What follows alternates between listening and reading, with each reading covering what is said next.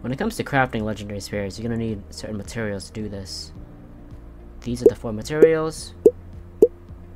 And then we're gonna find out how to get these materials. Here we go. For when it comes to paladin fragments, you need stone plus a crusher, and then you get fragments. You need stone for mining, and you need the crusher with a watering pal that will water it. Next, for the pal metal ingots, you need ore and fragments plus the furnace. You're gonna be using a lot of fragments. Alright. So these are the materials. Alright, let's get into some carbon fiber. This is the more trickier one.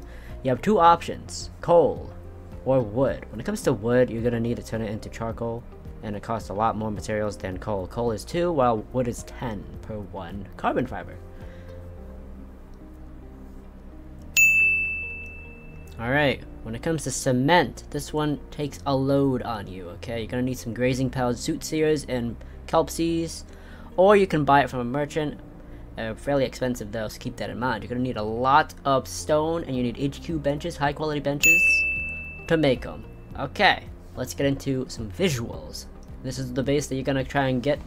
Not exactly, but you're gonna need a lot of stations, mining nodes, benches for the cement, alright? Transport pals, we're gonna get into passive soon, and a bunch of crushers, okay? Along with the benches, obviously.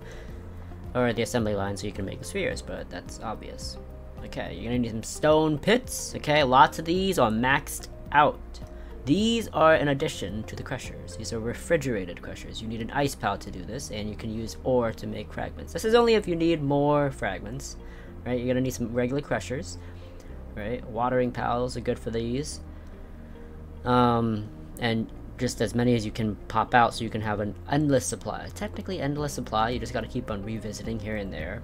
Alright, next. So these are the assembly lines. You only need number 1 or number 2, doesn't matter. I like to use number 1 because it's smaller. And because my pals are level 4 at the very least, and God rolled when it comes to work speed, we're talking 115 or 100 work speed, flat, without the need for, you know, food and whatnot, and ascension. They can handle it. Now these are called as cement wheels. I use cement wheels in a pattern with a barrel in the center. Pals that make the cement will just put it in there, and cement is very taxing, okay? Very taxing. Lots of materials. These are the pal ingots with the furnace, and these are the suit seers and the kelpsies in a ranch. Now for the food, I recommend salad or pizza, and don't put any farms. You don't want your water pals getting distracted, okay? Just grab some food from another base. You should be endgame at this point, so this is technically what you should be, you know, doing at the very least. Not the exact layout, but at least have the same, you know, machinery, obviously. And you see that these things are already maxed out, right? Passives, transport. When they are dark, put on nimble, legend, runner, and swift. Not dark, put on the same thing, except cancel out nimble for nocturnal.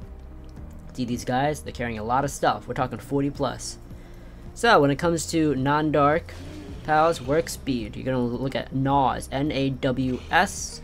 When it comes to dark pals, you're looking at laws, L-A-W-S, lucky, artisan, work speed, and serious. Alright, that's about it, guys. Hope you guys enjoyed the video. My name is Jess. Please like and subscribe. Look forward to seeing you guys in the next one. This is how you make legendary spheres. Peace.